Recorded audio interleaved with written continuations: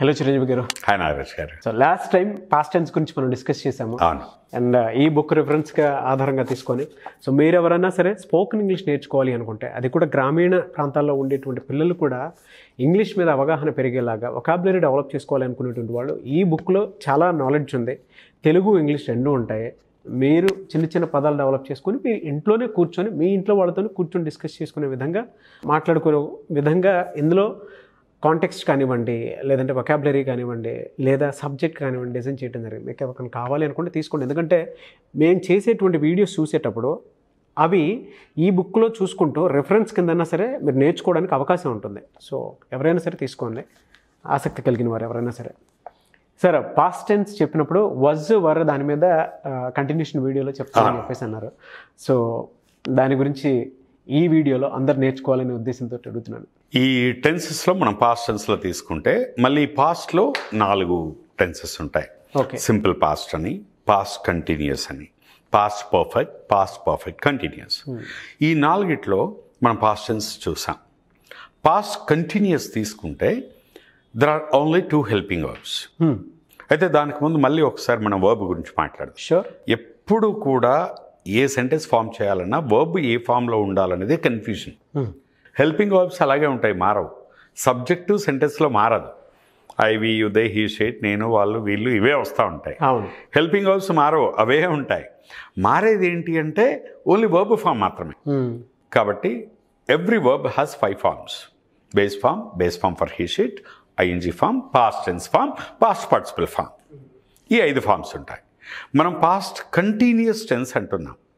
Continuous అనగానే జరుగుతూ ఉండే పనుల గురించి మాట్లాడుతున్నాం. ఏదైనా పని యొక్క ప్రోగ్రెసివ్నెస్ అంటే జరుగుతూ ఉంది అని చెప్పాలి అంటే మనం వర్బ్ ఐఎన్జీ ఫామ్లో ఉండాలి. అంటే ఇప్పుడు going, coming, taking, learning, asking, listening, ఇలా కంటిన్యూస్లో రావాలి. వర్బ్ ఐఎన్జీ ఫామ్లో ఉంటుంది. అయితే దీంట్లో ఈ పాస్ట్ కంటిన్యూస్లో హెల్పింగ్ వర్బ్స్ ఏమొస్తాయంటే సాధారణంగా వజ్, వర్. చాలామంది కన్ఫ్యూజన్ అన్నాను కదా, పాస్ట్ టెన్స్కి పాస్ట్ కంటిన్యూస్కి కన్ఫ్యూజ్ అయిపోతూ ఉంటారు. పాస్ట్ టెన్స్ అనగానే వజ్, వర్ తీసేసుకొని వాడేస్తారు. సో జనరల్గా వజ్, వర్ అనేవి ఎట్లా వాడతామంటే బేసిక్గా మనం గతంలో వజ్ అంటే ఏంటి, ఒకప్పుడు ఉన్నాను, ఉన్నది, ఉన్నాడు అనే సెన్స్లో వాడుతూ ఉంటాం. స్టేటస్ చెప్పడానికి professional status, physical status, mental status. వర్ కూడా అంతే, ఉన్నాము, ఉన్నారు, ఉన్నావు అని చెప్పడానికి వర్ వాడుతూ ఉంటాం. సో వజ్, వర్. ఇప్పుడు ఇవన్నీ కూడా మన ఈజీ ఇంగ్లీష్ బుక్లో టేబుల్ రూపంలో ఉంటాయండి. ఐ వాజ్, ఐ వస్తే వజ్ రావాలి, వి, యు, దే వస్తే వర్ రావాలి, హీ, షీట్కి వజ్ రావాలి, వజ్ వస్తే మళ్ళీ వర్ బే ఫామ్లో ఉండాలి. ఇదంతా కూడా మనం పర్టికులర్గా బుక్లో టేబుల్ రూపంలో ఇచ్చాం. ఓకే. సో వజ్, వర్ అనేవి ఎప్పుడు వచ్చినా వర్బ్ కనుక ఐఎన్జీ ఫామ్లో వాడితే వాట్ ఇట్ డెనోట్స్, ఇదేం తెలియచేస్తుందంటే it డెనోట్స్ the action which was there in progress over a period of time in the past or by some particular time in the past. గతంలో ఒకానొక సమయానికి ఏదైతే ఒక పని జరుగుతూ ఉంటుందో ఆ జరుగుతున్న కంటిన్యూషన్ని మనం చెప్పడానికి ఈ వజ్, వర్ వాడతాం. మేజర్ కన్ఫ్యూజన్ ఎక్కడవుతారు అంటే జనాలు పాస్ట్ అనగానే అయిపోయింది అనుకుని I was went there, he was came here, I was told, ఇలా వాడేస్తారు. దీనివల్ల బండబూతులు వచ్చేస్తాయి. ఎందుకు అంటున్నానంటే ఇప్పుడు వజ్ తర్వాత కనుక మీరు అయిపోయింది కదా అని పాస్ట్ వర్బ్ వాడే క్రమంలో వీళ్ళు పాస్ట్ పార్టిసిపల్ ఫామ్ వాడేస్తారు. ఇప్పుడు నేను చెప్పాను అని చెప్పడానికి ఐ టోల్డ్, నేను చెప్పాను అనాలి. ఇది పాస్ట్ అనుకుని ఐ వాజ్ టోల్డ్ అంటారు.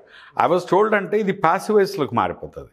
మారిపోయి నేను చెప్పాను కాదు, నేను చెప్పబడ్డాను, నాకు చెప్పారు అనే మీనింగ్ వస్తుంది. ఇప్పుడు ఐ ఆస్క్డ్ అంటే నేను అడిగాను, అది పాస్ట్ టెన్స్. దీన్ని ఐ వాజ్ ఆస్క్డ్ ఎస్టర్డే అన్నారనుకోండి, ఐ వాజ్ ఆస్క్డ్ అంటే నన్ను అడిగారు అని వస్తుంది. కంప్లీట్ మీనింగ్ మారిపోతుంది. కాబట్టి ఒక బండ రూల్, థంబ్ రూల్ అంటారు కదా, ఎప్పుడైనా సరే జరుగుతూ ఉన్న పనిని కంటిన్యూషన్ని రెఫర్ చేయాలంటే ఐఎన్జీ ఫామ్లో ఉన్న వర్బ్ వాడాలి. వజ్, వర్ ఎప్పుడు వచ్చినా వర్బ్ ఐఎన్జీ ఫామ్లో వాడాలి. ఐఎన్జీ ఫామ్లో వాడితే అది గతంలో ఒకనొక సమయానికి జరుగుతున్న పనిని చెప్తుంది. Yesterday by this time I was taking a seminar. నిన్న ఈ టైంకి నేను ఒక సెమినార్ తీసుకుంటూ ఉన్నాను. Yesterday by this time you were taking some interview. నిన్న మీరు ఇంటర్వ్యూ తీసుకుంటూ ఉన్నారు. అయితే ఇక్కడ ఒక టైంకి జరుగుతుందని చెప్తున్నాం కానీ ఆ పని ఎప్పుడు స్టార్ట్ చేశారు, ఎప్పుడు ఎండ్ చేశారు మీరు చెప్పట్లేదు. అవును. When we are not talking about the beginning or end of an action, just when you are talking about the continuation of the action by certain time, then comes the use of was or were and a verb in the ing form. Okay. So దీనికి ఎట్లా practice చేసుకోవచ్చు వీళ్ళంటే సింపుల్గా yesterday 7 o'clock ఉంది, 7 o'clock ఏం చేసావని చెప్పద్దు. 7 o'clock ఏం చేస్తున్నా, yesterday by 7 o'clock in the morning I was reading newspaper. 7 గంటలకి న్యూస్ పేపర్ చదువుతూ ఉన్నాను. ఎప్పుడు మొదలెట్టాను చదవడం, ఎప్పుడు ఆపేసాను చెప్పట్లే. Yesterday by 7 o'clock I was reading. 7 గంటలకు చదువుతూ ఉన్నాను. Okay. Yesterday by 7 o'clock you were getting ready to come to office. You were getting ready. మీరు రెడీ అవుతూ ఉన్నారు. ఎప్పుడు రెడీ అయ్యారు, అయిపోయింది అనేది చెప్పట్లేదు. was were ఎప్పుడు వచ్చో verb ing ఫామ్లో వాడాలి. Yesterday by 9 o'clock I was going to my office. I was going, నేను వెళ్తూ ఉన్నాను అంటే I was on the way. So ఇలా గతంలో జరుగుతున్న పనులు చెప్పడానికి 5 years క్రితం నేను like let us say 5 years ago I was living there in Warangal. నేను వరంగల్లో నివసిస్తూ ఉన్నాను, అప్పుడు జరుగుతుంది అది. 10 years ago I was living there in Visakhapatnam. నేను విశాఖపట్నంలో నివసిస్తూ ఉన్నాను అప్పుడు. అట్లా ఏదైనా ఒక టైం తీసుకోవాలి. ఆ టైంకి ఆ పని ఏ పని అయితే జరుగుతుందో ఆ పనిని చెప్పడానికి was were. I was, we, you, they were, he, she, it was and a verb in the ing form. Then it talks about something which was there in progress over a period of time in the past. గతంలో జరుగుతుంది. ఈ confusion లేకుండా ఉండాలి అంటే చాలామంది confuse రెండే, past continuous. Past అన్నప్పుడు వెళ్ళాను, వచ్చాను, నేర్చుకున్నాను, చెప్పాను, చేశాను రావాలి. పాస్ట్ కంటిన్యూస్ అంటే వెళ్తూ ఉన్నాను, చేస్తూ ఉన్నాను, చెప్తూ ఉన్నాను, ఇలా రావాలి. సో ఇలా వస్తే past continuous. Yesterday by this time I was talking. Yesterday in the evening I was taking a seminar. Yesterday at late night I was watching TV. నేను టీవీ చూస్తూ ఉన్నాను. ఇలా was were. దీనికి keywords ఏమొస్తాయంటే mostly by, yesterday by 7 o'clock, yesterday by 8 o'clock. Okay. Right. లేదా in January, in March, in April, లేదా in the year 1994, in the year 1996 అంటే sentence మొత్తం ఎలా ఫామ్ చేయాలి sir? Like in the year 1994 I was studying in the college. Okay. In the year 1996 I was like searching for a job. ఇట్లా time reference ఇచ్చుకోవాలి.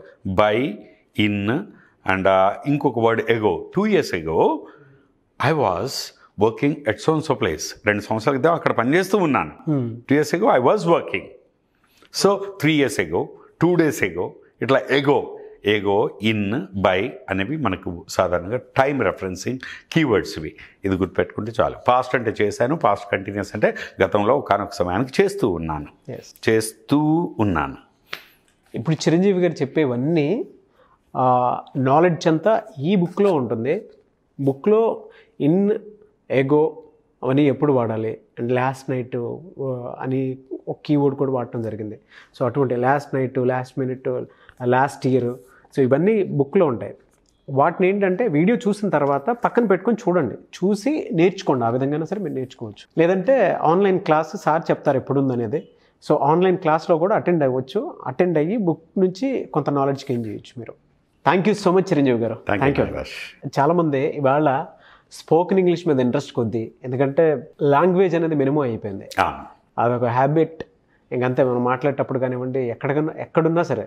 And వాళ్ళ government స్కూల్స్లో కూడా mandatory అయిపోయేంత స్థాయికి వచ్చేసింది అనమాట. ఆన్లైన్ క్లాసెస్కి హ్యూజ్ రెస్పాన్స్ వస్తుందండి. చాలామంది పిల్లలు మేము నేర్చుకుంటామని చెప్పేసి కింద కామెంట్ బాక్స్లోనే మీకు థ్యాంక్ యూ చెప్తున్నారు.